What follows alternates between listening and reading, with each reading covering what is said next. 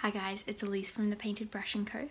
I am here tonight with this dresser that I've been working on the past few weeks, and I'm finally up to the final stages, which is applying the top coat and applying special effects. So this dresser has been painted with Botanics Elephant Grey, which is a beautiful soft grey. It's a lot lighter than the French grey, which I've used on several other pieces. So it's been painted with the elephant grey, and then the body and the top, along with there's 4 drawers here, have all been sealed as is, like just over the paint with the Botanics flat sealer. And now I'm up to these drawers, which have got this beautiful intricate pattern to them with heaps of grooves and nooks and crannies. So I am highlighting them with Botanics charcoal glaze, which I'm about to show you how to do. So Botanics have several glazes in their collection.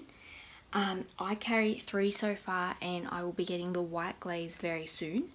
But to begin with, I have got the translucent glaze, so the clear glaze. It's white in the bottle, but it goes on clear. Secondly, I have the dark antique, which is a brown. And last but not least, I have the charcoal, which is what I'm using tonight. So glaze in itself can be used as a top coat. After you have applied glaze like this, or just as the clear glaze by itself, you don't have to apply any other finishes over. As with all Essential Botanics products, it is eco-friendly and VOC-free. There's no nasty smells. It's water-based. It comes off your hands in seconds under the water. So it's very, very easy cleanup. With this dresser, with these drawers rather, I have painted them with the charcoal grey, and then I have sealed them with the clear glaze. And you'll see in a minute why I did that. You don't have to, but it's for this look that I'm going for, I found it much easier. The Essential Botanics paint is quite porous, and it will suck in this glaze like there's no tomorrow. So by applying the clear glaze first, it just makes it much easier to apply the charcoal and then to get this really beautiful rub back look. And now I've got my charcoal glaze. So they just come in 250ml tubs. Give it a good shake. Doesn't need a lot, but sometimes the pigments tend to settle a little bit, so it likes a good shake. You open it up. Now, I am applying this with a brush. You can have a go at applying it with different materials, but I prefer a brush. And tonight I am using my Klingon R12. Very, very well worn. You can see the handle starting to chip away there. This is one of the round small brushes, and this brush is fantastic for getting into this detailing, which is what I want to do.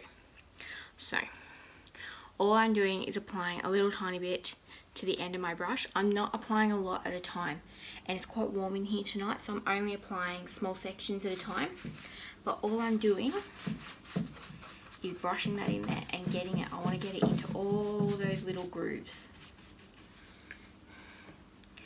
And by getting it in there, I actually didn't have enough on my brush. Get it into those grooves. And don't be too fast. I know you can, although you guys won't be able to see it on the camera, I can see all those little brush strokes from doing it like this. Don't stress about them at all. All those little brush strokes are going to disappear. So get it in there. It is quite warm. I'm working fairly quickly.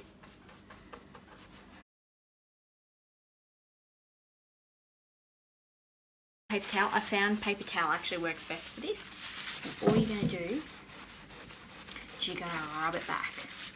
You're going to remove as much of that excess as you can. Obviously you want to leave a bit, but it's almost like you're buffing wax. But just start rubbing.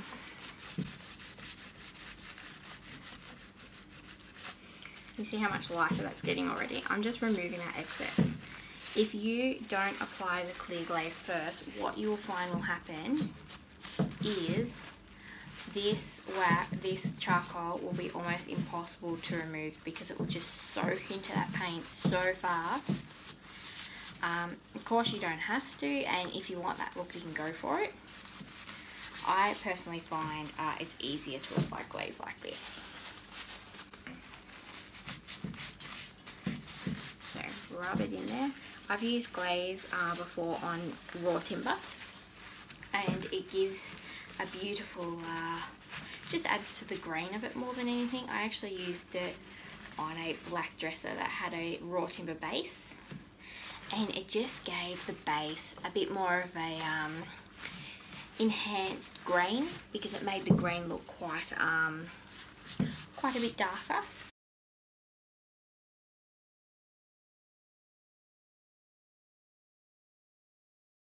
I don't have to apply any other products over the top of this. You can, of course, if you want to, but you definitely don't need to. It's not necessary because the glaze in itself is a top coat. Now, of course, you can build layers as much as you like. So if you can either let this dry or you can do it straight away, and you can just keep building the layers. You can apply a different color if you wanted to. I'm not going to. I'm loving this, just the charcoal. But you can apply different colors. You can layer it. You can blend it with the different colors, whatever you really want to do. It's such a versatile, easy to use product. Anybody can do this.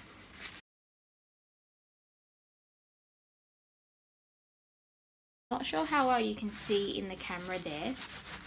The paint job on this isn't perfect at all. I put up a photo the other day where it did all look perfect, and it was originally. This particular drawer, I actually did this whole process last night, and I wasn't happy with it, so I painted over it. And I only did one coat of paint, and the charcoal is covering up all that little bit of splotchiness still quite easily. So I'm not too fussed at all about having not uneven, but it's not like that perfect paint underneath. If anything, it's just adding to the character a little bit more. So if you don't like this, and I love that, if you don't like your glaze, paint on over it. And you can start again, or you can go in a different direction.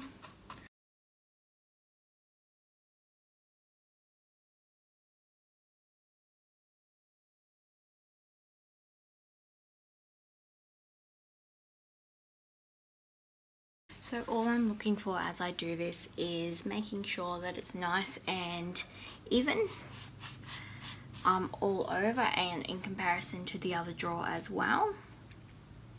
So that's really important to me. I want a bit of cohesion amongst the three drawers. So I don't want one super dark and then the other one's like a completely different looking finish. Which is why I actually redid this one. It was way too dark. This is where I clean up all these little lines here, because I'm now doing this underside bit. This is going to clean them up. Just apply a little bit over, and you'll find when you apply it over, it actually just makes anything that's already on the surface a little bit pliable and a little bit easier to move. And it's just going to clean up all those brush strokes. So this one here, wipe it over.